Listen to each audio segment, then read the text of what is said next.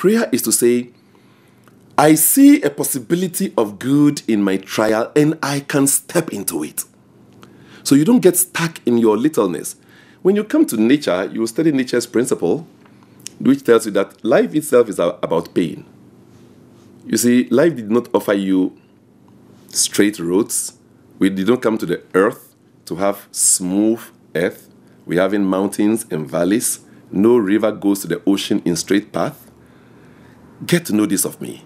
I'm a universal citizen, and I come from Africa. So nature is my teacher. So I learn from that great book called Nature itself. When you watch rivers, they meet with obstacles, but they still find the alternate route, so they enter the ocean or wherever their destination should be.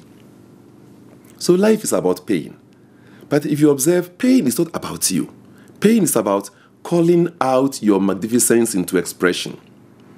When we read about any success story of any person, it's about triumphs and the triumph over the trials. It's about situations of pains in which the person found some alternate route and made his or her success through it. So no one is interested in your sad stories. Whatever situation you find yourself, you are there to be a teacher, a healer, or you are choosing to be a victim.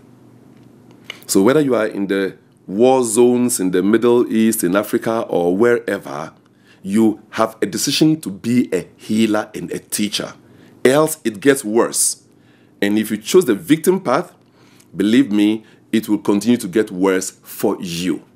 We are not here in life to walk through for nothing to happen. Life did not place you there to see the problem for you to do nothing about it. You are there to do something about it. This is where your prayer comes in. This is where you realize that you are not alone. You are a part of a cosmic whole.